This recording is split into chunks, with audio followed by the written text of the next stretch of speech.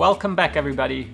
We just got a box of paint by Epiphanes, and by the end of the video all 3 cans will be applied. But first, a little recap. My name is Aladino and I am refitting a Cape George Cutter 36. Last week we undertook the massive job of fiberglassing the decks and it went well.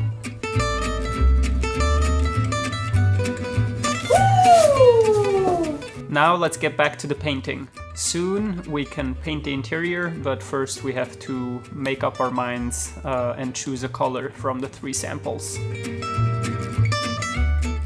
We're aiming for white, but with a warm undertone, and we don't want it to be too creamy. It's sometimes quite hard to tell just from a sample or from a color card how it looks on the big surface, so we were lucky enough to get 3 samples. So here we have the 848, the 804 and the 9010. Now 9010 is not a color by Epiphanes, but it is from the raw chart, and Epiphanes can mix any custom color. So for ease of mixing up a whole can and also to get as much done as we can with these samples, we're gonna apply 1 can into each storage compartment under the settees, and 1 instead will go in the bilge. But first we've got to prepare all those areas for paint.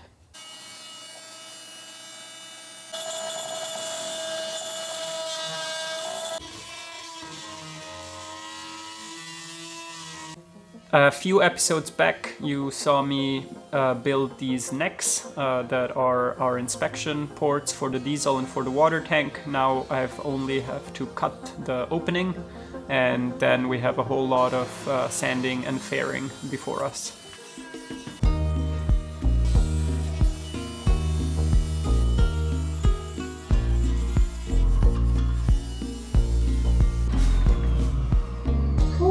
Better vacuum a little bit.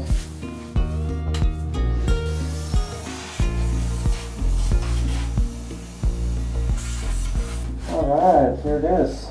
That's pretty substantial. And this is how it's coated inside, and this was an old fitting that I wanted to get rid of.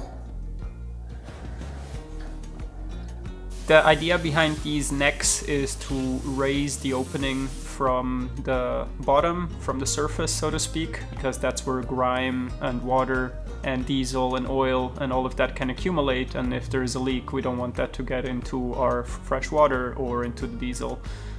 So yeah, we're consolidating everything onto a safe raised turret. We're going back to medieval techniques.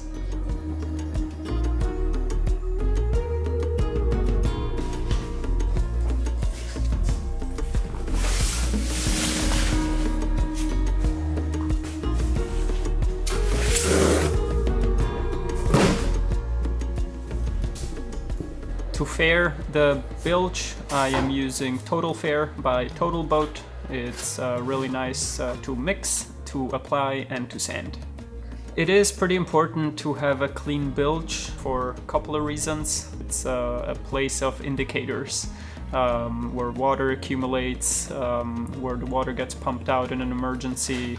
It needs to be clean, free of grime, free of dirt and debris, so that your safety systems can work adequately. It's a clean bill of health. If you can eat off of your bilge, then it's a very good sign for the boat in general.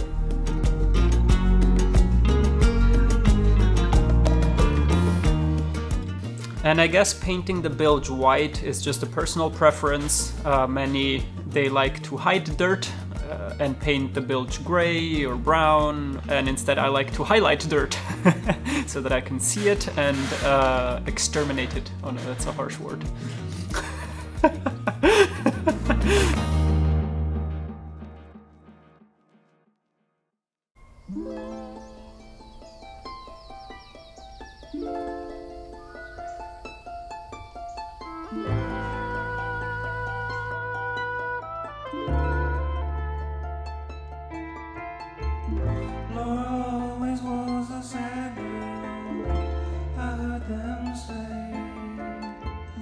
Always was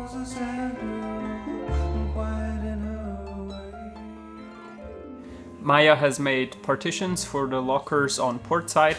She's done starboard previously, and she's gonna tap them in this episode. Once those are in, then we can apply primer and paint to that locker area as well. Singing Laura's song just makes me cry, and I don't know why. Things that are so beautiful must die. I also tabbed in 2 partitions that support our backrest on starboard, and that is because we have a priming marathon coming up, so it's good to have as many things to prime ready as possible.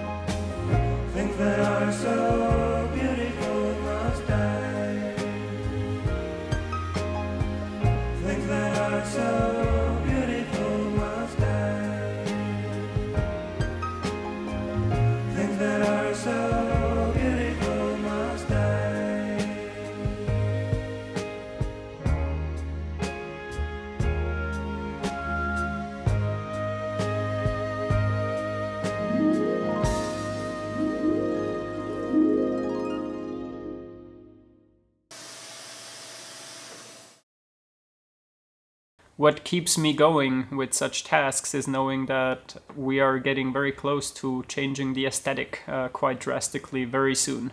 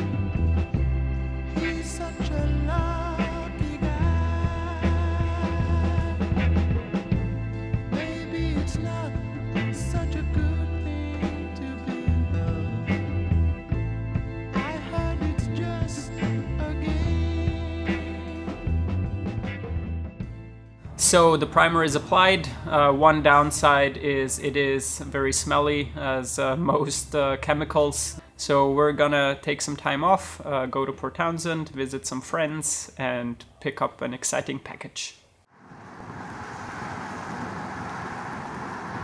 Just outside the entrance to the Los Angeles harbor at San Pedro, a strange adventure is nearing a climax. Joan is at the controls as total darkness covers the channel. The time draws near for their attempt to escape from the submarine.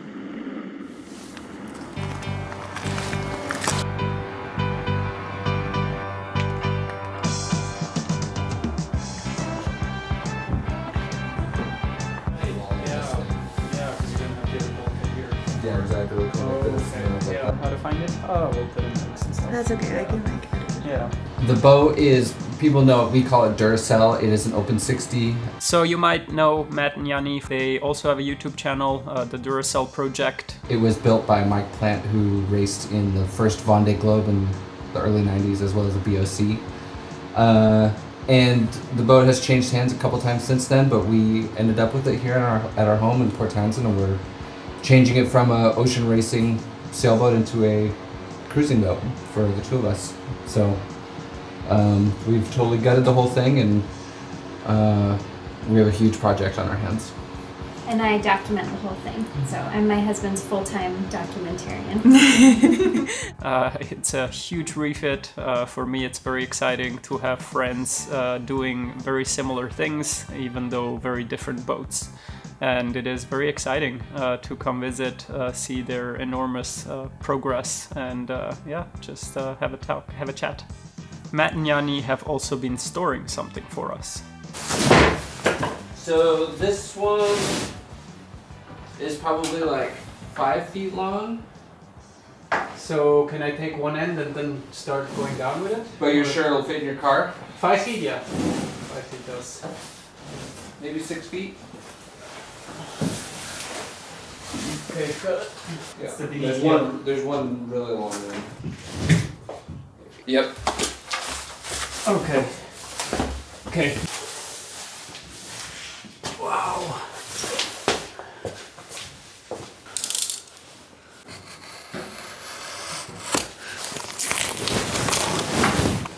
They must be taped together or something. Sweet. Beautiful. Wow. That's amazing. So cool. And it's all different shapes and sizes.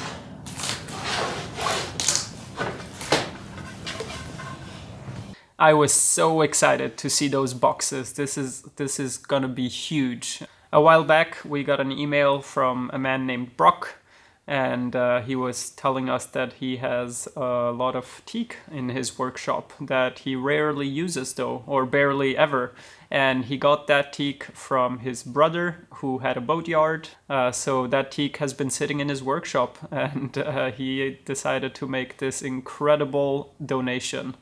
So he had it all packaged up for us and sent it here, and I was mighty excited to see it. It really, really blew my mind. This is really huge for me. Yeah, it gives me more creative freedom. Oh, let's redo this piece, or I don't have to feel so bad about having removed one, or we have some teak that is perfect just for this. It makes it a lot easier.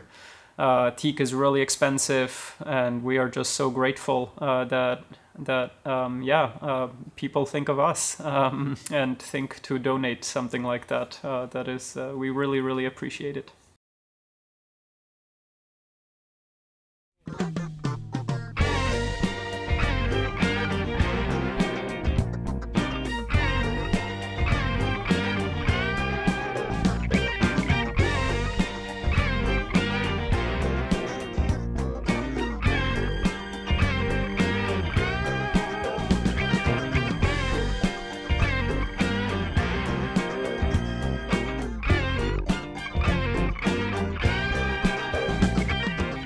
So I've sanded these compartments and the wall yesterday, but I think now we're gonna focus just on the lockers. We're gonna apply paint here.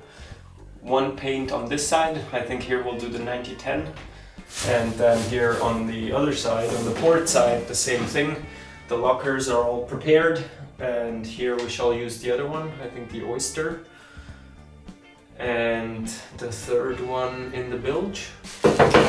Cabin sole, the floor grid is actually in place now. It still needs to be fiberglassed in, but it's bonded. So this shall be the area for the third color. So yeah, this one here is going to be Arctic white. I just looked at photos of how the bilge looked at the beginning, and yeah, it's quite a difference.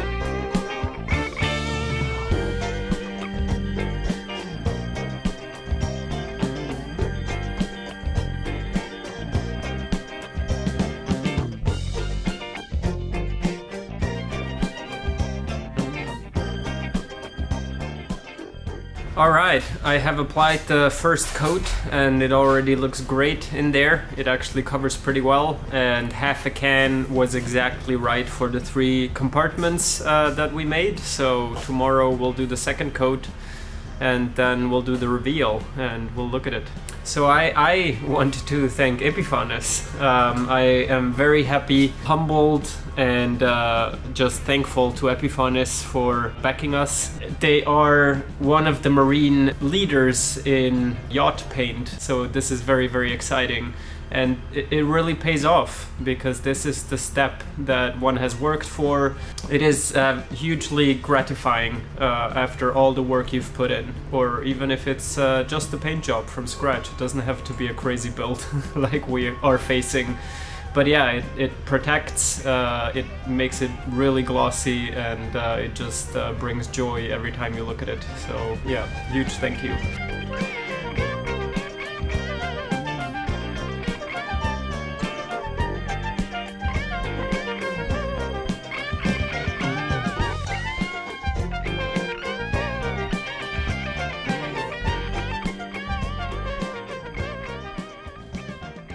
On starboard we have the 9010, on port we have the 804, and in the bilge we have used the 848. So I guess it's decision time.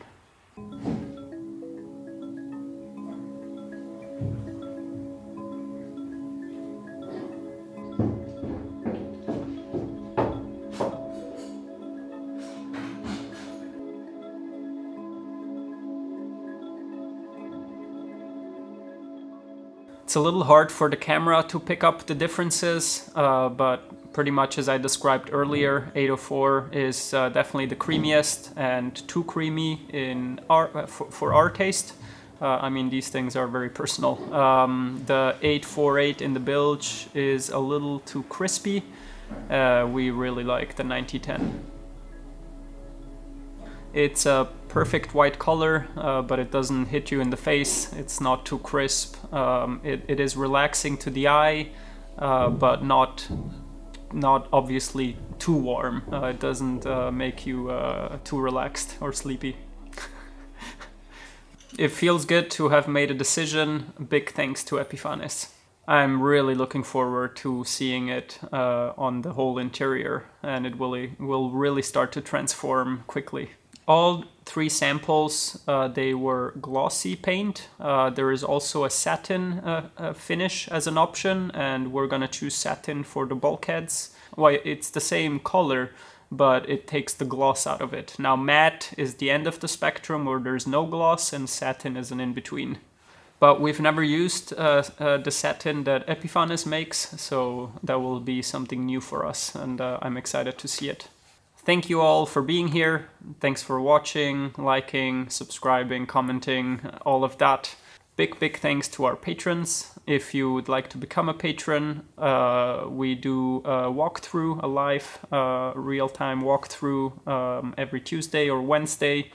So yeah, if you're curious where we are sailing at the moment, actually. No, maybe not. We are not that far off a real-time. But yeah, that's what we do as a bonus for patrons. Then you can head up there and become a patron for as little as $2 a month. But it is highly customizable, and you can choose whatever suits you best. Extra big thanks to the names now appearing on screen, and we will see you all next Friday.